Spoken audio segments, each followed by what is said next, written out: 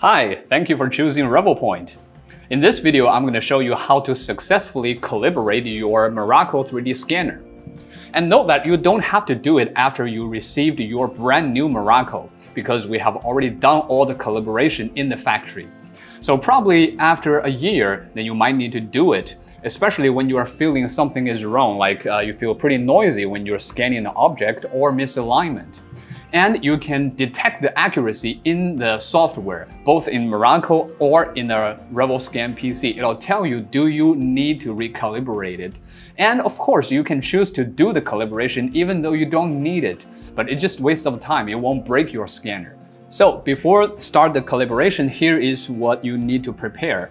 First is of course, your MIRACO 3D scanner. And you don't have to use a PC because the MIRACO software also has this calibration function. And a cable, of course, if you want to use PC, you need a cable to connect it.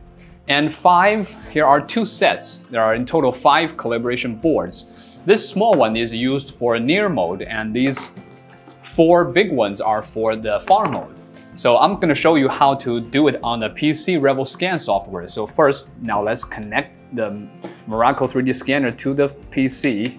And note that this cable come along with your scanner is a Type C to Type C. So if you need a Type A port in your computer, you can try to use like your phone cable. That'll do.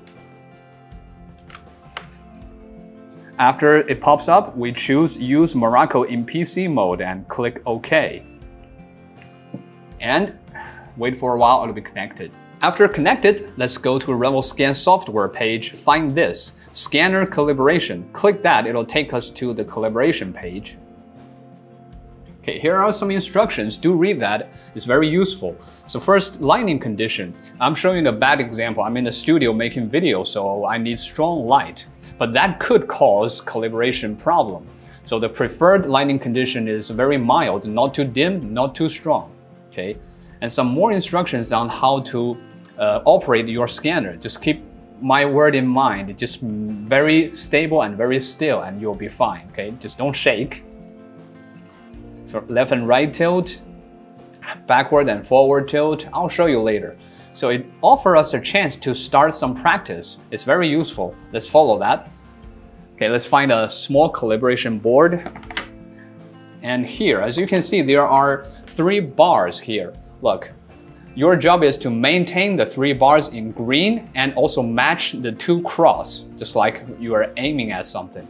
Okay, now as you can see, I am maintaining the 3 bars very okay, so it will successfully capture the data. Okay, so before starting the calibration, you will need to check your accuracy. So same thing as in the practice, maintain in green and match to the red cross. Okay, easy, right? So as you can see, my accuracy check has passed, which means my scanner does not require a calibration. So in this case, you can switch to far mode and check the far mode accuracy, or you can continue the calibration regardlessly. And note that it won't break your scanner. It's just waste of time to do the calibration even though you don't need to, okay? But in this video, I'm going to show you how to do it, so let's continue the calibration. Here, it'll just tell you you need to hold it tight and still. First is vertical. So during vertical, we need to put it like this, very flat orientation, okay? Actually, sitting here might be not easy to operate, you know. You can do it like me, stand up, so you have more control of your body. It'll be easier for you.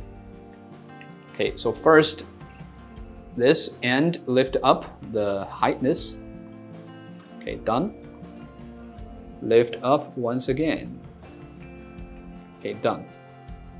So second step, left, which means you need to tilt your scanner a little bit. And how much, don't worry, the indicator will tell you. The scanner roll adjustment, look, now I just tilt a little bit on the left. See, it's okay. So adjust the highness a little bit. Okay, done. Okay, lift it up. Okay, match to the red cross. Okay, done. And once again, lift up. Okay, so left side is done.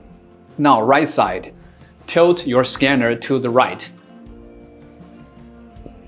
So first let's get the indicators right. Okay, and heightness, okay, correct. Okay, move a little bit to the right to match the red cross. Okay, done. Lift up a little bit. Okay, one more time. Okay, so now front. Front means you need to tilt your scanner to the front. That will be forward this way. Okay. Okay, indicator, a little bit more, no problem. Lower down. And match it. Okay. Okay, once again, lift it up. Match it. Lift up a little more. Match it again. Okay, last step, back, means you tilt your scanner backwards. Okay.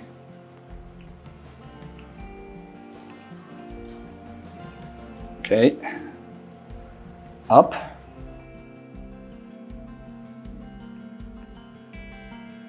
And up again.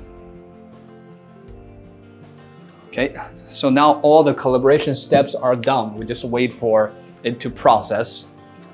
Okay, now calibration has completed. You can choose to discard this data or save this data.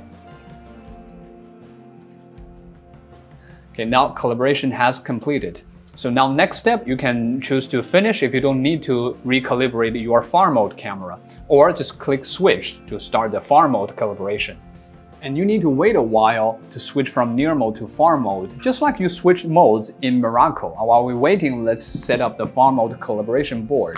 So you need these 4 boards into one set. And one more thing is, it's better to put this black sheet of plastic paper underneath to reduce the disturbance, just like this.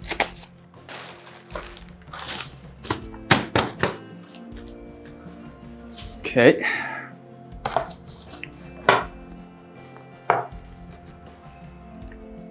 Okay, and mind that you don't have to worry about the orientation. For example,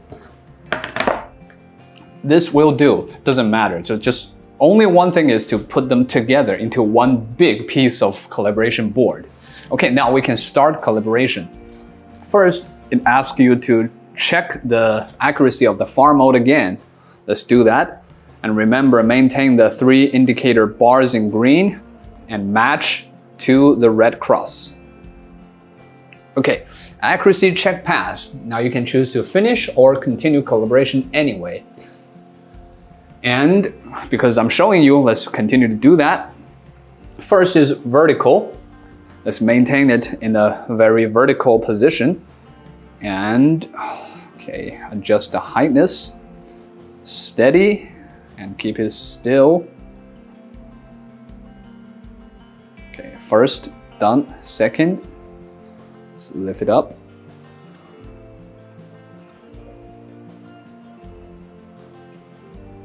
Okay, oh, 80 centimeters. Okay, done. Now left side. Now you need to tilt your scanner to the left. About how much, don't worry, the indicator will tell you. Look, now I'm at a very good position. Okay, steady.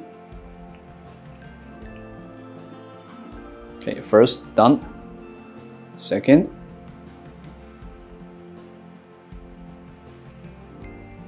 Okay, left side is done. Now right side. Now tilt your scanner to the right. Okay.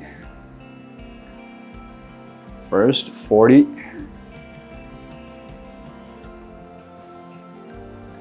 Okay, now 60. Okay, done. Now last step, backwards. Tilt your scanner to the back. Again, the indicator will tell you how much. Okay, that's about right. Okay, finished. Easy, right? So now we have finished all the calibration process. You can choose to save the data for the farm mode or choose to discard it.